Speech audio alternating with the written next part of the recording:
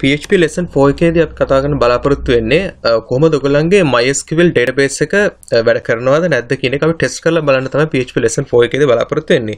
ඉතින් අපි lesson 3 එකේදී ඉස්සෙල්ලා කතා කළා කොහොමද මේ ඔයගොල්ලන්ගේ server එක වැඩ කරනවද කියලා බලාගන්න, server එකේ PHP වැඩ කරනවද කියලා බලාගන්න එක කතා කළා. අපි දැන් මෙතෙන්දී බලමු බොහොම සරලව කොහොමද මේ PHP නැත්නම් PHP හරහා MySQL වැඩ කරනවද නැද්ද කියලා බලාගන්න කොහොමද කියලා.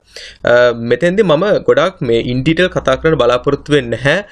user account එක create කරන්නේ කොහොමද, password වෙනස් කරන්නේ කොහොමද, මේකින් දේවල් මම මෙතෙන්දී කතා කරන්න බලාපොරොත්තු වෙන්නේ නැහැ. ඒ වගේ ඉදිරි පාඨමාලාවකදී කතා කරන ඉස්සරහ course එකේදී අපි කියනවා ඒව ගැන කතා කරන්න කොහොමද කියලා. මෙතෙන්දී අපි බලමු මේ Linux server එක තුල තියෙන php myadmin එක තුලම තියෙන අපේ username password දැනට create වෙලා තියෙන තුලම භාවිතා කරලා කොහොමද අපේ මේ MySQL එක වැඩ කරන හැටි ටෙස්ට් කරගන්න කියලා.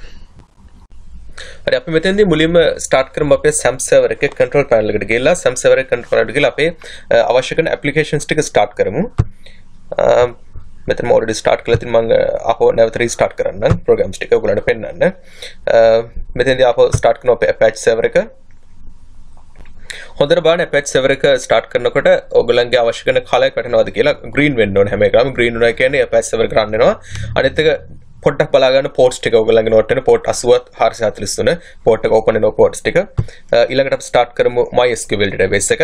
මතර අවශ්‍ය අපි test කරන්න MySQL database එක. ඒ නිසා MySQL database එකත් start කරලා තියෙන්න ඕනේ. හරි එතකොට අපි දැන් මෙතෙන්දී SAMP server එක start කරලා ඉවරයි. දැන් අපි යමු අපේ ඔයගොල්ලන්ගේ browser එකට ගිහලා එතෙන්දී අපි කරලා හොයලා බලන්න ඕනේ අපේ local host එක හරියට වැඩ කරනවද කියලා. අපි test කරමු local host එක වැඩ කරනවද කියලා. local host එක වැඩ කරනවා. ඒක නිසා අපිට අපේ welcome page එක පෙන්නනවා. ඊට පස්සේ අපි කරන්න ඕනේ අපේ PHP නැවත SAMP control panel එකට ගිහිල්ලා එතනින් ඔයගලන්ට පේනවා ඇති මේ SAMP MySQL කියන එකත් එක්කම දෙවෙනියට තියෙන admin කියන එක. මේ admin කියන එක ක්ලික් කළාම ඔයගලගේ browser එකේ open වෙනවා start වෙන අලුත් program එකක්. මේ program එක තමයි PHP myadmin කියන program එක. මේ PHP myadmin කියන application එක හරහා ඔයගලන්ට පුළුවන් ඔයගලන්ගේ MySQL database එක control කරන්න. ඔයගලන්ට සාමාන්‍ය පරිදි ඔයගල තමන්ගේ තනියෙන් script ලියාගෙනත් පුළුවන් MySQL එක control කරන්න. නමුත් මේ PHP myadmin කියන program එක ඔයගලන්ට මේ ඔයගලගේ process ටික ගොඩක් ලේසි කරලා තියෙනවා. මෙතන ඔයගලන්ට database create කරන්න පුළුවන්, edit කරන්න පුළුවන්, නැත්නම් delete කරන්න පුළුවන්, අලුතෙන් rows add කරන්න පුළුවන්. මේ හැම දෙයක්ම මේ PHP myadmin හරහා කරන්න පුළුවන් හැකියාව ලැබිලා තියෙනවා. මේක මේ ඔයගලන්ගේ local host එක නැත්නම් මේ Linux server Apache server එක එක්ක free හම්බෙන application එකක්. මෙතෙන්දී ඔයගලන්ට පේනවා සාමාන්‍යයෙන් ඔයගොල්ලෝ මේ brand new ඔයගලන්ගේ SAMP server එක install කරපු ගාම බොහෝ විට database තුනක් විතර create වෙලාම තමයි තියෙන්නේ. මෙතන එක database එකක් තියෙනවා මම create කරපු database එකක්. සාමාන්‍යයෙන් ඔයගලන්ගේ මේ SAMP server install කරපු ගාන බොහෝ විට මෙන්න මේ පළවෙනි database එක තුන්වෙනි එකත් හතරවෙනි එකත් කියන මේ database තුන open වෙලාම තමයි create වෙලාම තමයි තියෙන්නේ. තවත් එක දෙයක් විශේෂ වැදගත් දෙයක් තියෙනවා ඔයගලන් note කරගන්න. ඒක තමයි මේ user account කියන tab එක. user account කියන tab එකට ගිහිල්ලා හොඳට බලන්න දැනට create වෙලා තියෙන username සහ passwords ටික. මෙතන ගොඩාක් වැදගත්ම username එක සහ host එක සහ password එක තමයි මේ root කියන username එක. මේ root කියන එකෙන් හරහා ඔයගලන්ට මේ සියලුම ඔයගලගේ database handle කිරීමේ හැකියාව තියෙනවා. ප්‍රධානම එක තමයි මේ root කියන username එක. root කියන username එකත් ඊළඟට මතක තියාගන්න මේ host කියන එක, මේ host name එක බොහොම වැදගත්. මේ host name එක තමයි local host කියලා ලියලා තියෙන්නේ. අනිත් එක තමයි password එක. මෙතෙන්දී නම් ඔයගොල්ලෝ create කරපු ගමන් නම් මේ root user password එකක් නැහැ. නමුත් හොඳට මතක තියාගන්න ඔයගොල්ලෝ database run කරනකොට ඔයගොල්ලෝ applications run කරනකොට මතක ඇතුව මෙන්න මේ root කියන එකේ password එක edit කරගන්න අවශ්‍ය කරන හොඳ strong password එකකට. මොකද මේක බොහොම වැදගත්. කවුරු කෙනෙකුට මේ root access එක හම්බුනොත් එහෙම ඔයගොල්ලන්ගේ application වලට threat එකක්. ඒ කියන්නේ ලොකු කරදරයක් වෙනවා. ඒගොල්ලන්ට හැම application එකම handle කිරීමේ හැකියාව ලැබෙනවා. ඒක නිසා මෙතෙන්දී මතක තියාගන්න තුනක් තියෙනවා. කාරණා තුනක්. එකක් මේ username එක root කියන එක, host name එක, local host එක, password එක මුකුත් මෙතන නැහැ. password එක තමයි blank. ඔයගොල්ලෝ ඉදිරියේදී අලුතින් users එක create කරාම ඒවත් මෙතන ඔක්කොම පෙන්නනවා. එතකොට ඒගොල්ලන්ට වෙනම username එකකුත් host name එක නම් වෙනස් වෙන්නේ නැහැ බොහෝ විට. password එකකුත් මෙතන තියෙනවා. හරි. මෙතෙන් අපි බලමු මම අපි යමු අපේ code light එකට, coding part එකට. මම මෙතන පොඩි PHP program එකක් ලියලා තියෙනවා, scripts ටිකක්. මේ ස්ක්‍රිප්ට්ස් එක හරහා තමයි අපි ටෙස්ට් කරන්න යන්නේ අපේ MySQL එක. නමුත් මෙතන තියෙන මේ ස්ක්‍රිප්ට් එකේ තියෙන කාරණා මොනවද මේවා ලියලා තියෙන මොනවද කියලා මම ගොඩාක් දීර්ඝ විස්තර කරන්න යන්නේ නැහැ මෙතෙන්දී. මොකද හේතුව තමයි ඔයගොල්ලෝ දැනට අවබෝධ වෙන්නේ නැහැ මොකද්ද මේ කරන්නේ කියලා. නමුත් අනාගතයේ ඉස්සරහා lessons වලදී මම කියලා දෙනවා මේ MySQL කියන language එක සහ ඒ language එකේ භාවිතා කරන rules ටික මම ඉස්සරහදී කතා කරනවා. නමුත් මෙතෙන්දී මම බොහොම සරලව ඔයගලන්ට මේ lines තුනක් කියලා දෙනවා. මෙන්න මේ lines තුන මතක තියාගන්න. මේ lines තුන ඔයගොල්ලන්ගේ server එකට අදාළව වෙනස් කරගත යුතුයි. ඔයගොල්ලෝ මම මේ QP දිහට start කරගෙන SAM server එක local ඔයගොල්ලන්ගේ computer install කරලා නම් කරගෙන යන්නේ. මේවා බොහෝ වෙනස් වෙන්නේ නැහැ. නමුත් ඔයගොල්ලෝ වෙනත් shared server එකක් හරි නැත්නම් වෙන කාගේ හරි server එක නම් වැඩ කරගන්නේ ඒ server එක admin හරහා ඔයගොල්ලන්ට මෙන්න මේ දත්ත ලබා ගන්න පුළුවන්. ඒ කියන්නේ host name එක, user name එක සහ password එක. මම ඉස්සෙල්ලා ඔයගලන්ට පැහැදිලි කළා මෙන්න මේ line 8 එකේ තියෙනවා host කියන එක. host කියන එක මම ඉස්සෙල්ලා කිව්වා නැවත අපි යමු අපේ PHP admin එකට my admin එකට. PHP my admin එකේ දාලා host එක කියන එක පැහැදිලි කරලා තියෙන local host එක. එතන ඒක නිසා මේ code line එකේ මේ පළවෙනි root එක host කියන එක line එක ඒක local host කියලා තමයි තියෙන්නේ. මම use ඉස්සෙල්ලා කිව්වා root කියන එක. එහෙනම් මෙතන අපි root කියලා ලියලා තියෙනවා. password එක මෙතන මම blank තියෙනවා. මොකද password එක නැහැ මෙන්න මේ user ට. එතකොට හොඳට මතක තියාගන්න මේ double quotation ඇතුලේ ලියනකොට space එකක් තියන්න එපා. ස්පේස් එකක් වුණොත් ඒකත් පාස්වර්ඩ් එක බාටපත් වෙනවා. ඒක නිසා එහෙම කරන්න එපා. මුකුත් නැතුව ඩබල් කොටේෂන් විතරක් තියන්න හිස් තියන්න මෙතන. එතකොට පාස්වර්ඩ් එක නැහැ. අපි ඊට පස්සේ මේ ෆයිල් එක මේ සම්පූර්ණ ස්ක්‍රිප්ට් එකම ඔයගොල්ලෝ ඩවුන්ලෝඩ් කරගන්න පුළුවන් පහළ තියෙන මේ ඩිස්ක්‍රිප්ෂන් එකේදී. එතනින් ක්ලික් කරලා මේ ෆයිල් එක ඩවුන්ලෝඩ් කරලා මේ අවශ්‍ය කරන ලයින් 8 9 10 විතරක් ඔයගොල්ලෝ එඩිට් කරලා අප්ලෝඩ් කරගන්න ඔයගොල්ලන්ගේ සර්වර් එකේ කැමති ඕන තැනකට අප්ලෝඩ් කරගන්න පුළුවන්. අපි මෙතන මේ lessons ටික කරගෙන ආවේ මම ටෙස්ට් කියන ෆෝල්ඩර් එක හරහා මම මේ ටෙස්ට් කියන ෆෝල්ඩර් එකටම නැවත සේව් කරලා තියෙන්නේ. මම ඔයගොල්ලන්ට පෙන්නන්නම් මම මෙතන සේව් කරපු එක. මේ ටෙස්ට් කියන ෆෝල්ඩර් එකේ මේ htdocs text කියන ෆෝල්ඩර් එක තුල මම මේක test mysql.php කියලා මම සේව් කරගෙන තියෙනවා.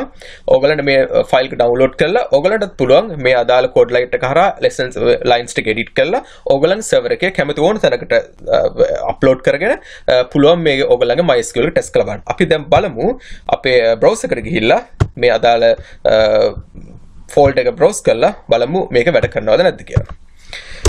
එතකොට අපේ ෆෝල්ඩර් එක වෙන්නේ localhost/test කියන ෆෝල්ඩර් එක. ඊට පස්සේ අපි / එකක් තියලා enter කරලා බලමු. එතන මේක පෙන්නනවා අදාළ ෆයිල්ස් තියෙනවා. එතකොට අපේ අදාළ ෆයිල් එක තමයි test mysql.php කියන ෆයිල් එක. අපි ඒක ක්ලික් කරමු. දැන් ඔයගොල්ලන්ට පේනවා අර මම ඉස්සෙල්ලා කිව්වා වගේ මෙතන නම් හතරක් පෙන්වනවා. ඒ names හතර තමයි මගේ server එකේ තියෙන MySQL database හතර. මේ database හතර තමයි මෙතන මගේ මේ script එක හරහා පෙන්නන්නේ. එතකොට මොකක් හරි error එකක් තියෙනවා නම් ඔයගලන්ට error එක පෙන්නනවා. මේ database හතර පෙන්නන්නේ නැහැ. හරි. දැන් අපි ඉස්සලා දැන් ඔයගලන්ට පේනවා මෙතන MySQL ඔයගලගේ database එක වැඩ කරනවා කියලා. අපි ඉස්සරහට ගිහිල්ලා අපි code line එකට ගිහිල්ලා අපි අපේ password එක වෙනස් කරලා බලමු. නැත්නම් password එක add කරලා බලමු. නැත්නම් අපි root username එක වෙනස් කරලා බලමු මොකද වෙන්නේ කියලා. හරි. මෙතෙන්ට ගිහිල්ලා අපි password එකට මොකක්ද password එක add කරමු. දැන් මම ඉස්සෙල්ලා පැහැදිලි කරලා මේ root කියන එකට password නැහැ කියලා. අපි බලමු මෙතෙන්ට අපි space එක add කරලා අපි file ගිහිල්ලා මේ file එක save කරමු. දැන් අපි ආපහු මෙතනින් අපේ ස්ක්‍රිප්ට් එක ලෝඩ් කරලා බලමු. හරි ඔයගලන්ට පේනවා දැන් මෙතන error එකක් තියෙනවා. මේක access denied කරලා තියෙනවා. මේ වගේ පේනවා root at localhost කියලා using password. නමුත් මේක ඔයගලන්ට access කරන්න බෑ. මේ හේතු වෙලා තියෙන්නේ password එක වැරදි මේ root කියන user ට.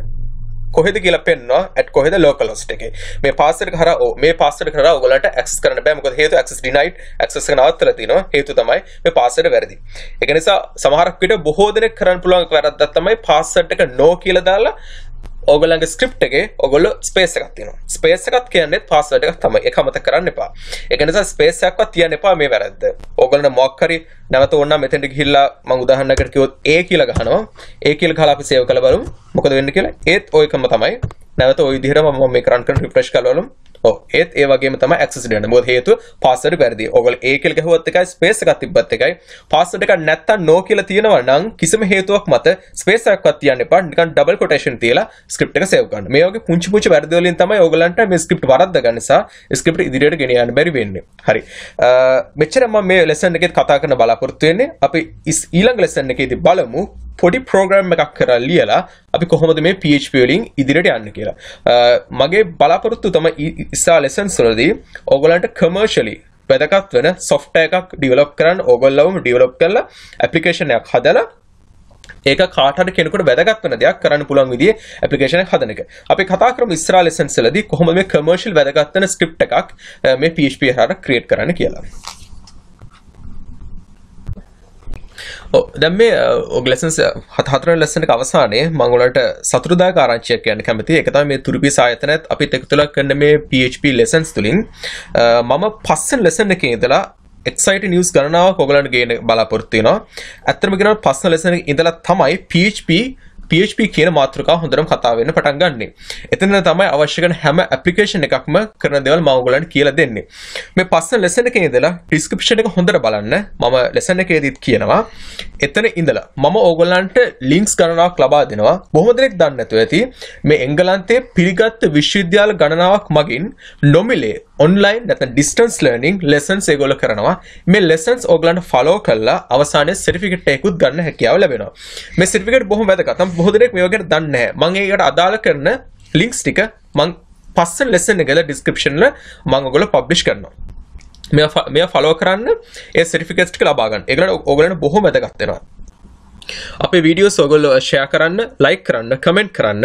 ඔයගොල්ලන්ට මොන හරි ප්‍රශ්නයක් තියෙනවා නම් පහලින් comment කරන්න. මම හැකියක්මනේ ඔයගොල්ලන්ට උත්තර ලබා දෙනවා. තවදුරටත් ඔයගොල්ලන් ඕනනම් අපේ තුරුපියස Facebook page එකට ගිහිල්ලා ඒකේ ඔයගොල්ලන්ට questions අහන්න පුළුවන්. ඒක තියෙන lesson share කරන්න පුළුවන්. මම හැම එකටම ඔයගොල්ලන්ට උත්තර ලබා දෙනවා. අපි හම්බෙමු lessons 5 එකේදී.